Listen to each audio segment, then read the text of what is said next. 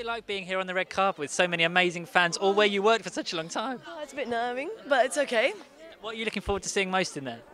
Firstly, my dad, who's over there waiting, and I'm looking forward to actually being able to take the time, because yesterday I just ran around quickly and I was like, oh, amazing, amazing, and then did interviews all day. So I really want to just pace myself and hang out and look at everything and just remember how amazing it was.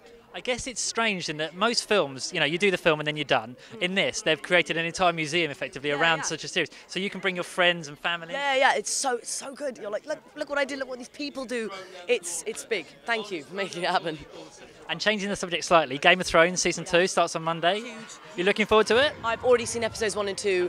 I love it so much. I'm gonna have to just wait till they're all out and watch them all in one go, because I can't do this whole week thing waiting. No. I'll just get. Can you speak to HBO and get them to send you them? No, I don't think. I think that they'll keep it close to their chest actually. And season 3, are you involved in that? Because obviously I don't know. Yeah. Okay, that's Hopefully. interesting. I hope so. It's quite exciting. Okay, well enjoy your day today. Thank you so much for your time. Take care. See ya.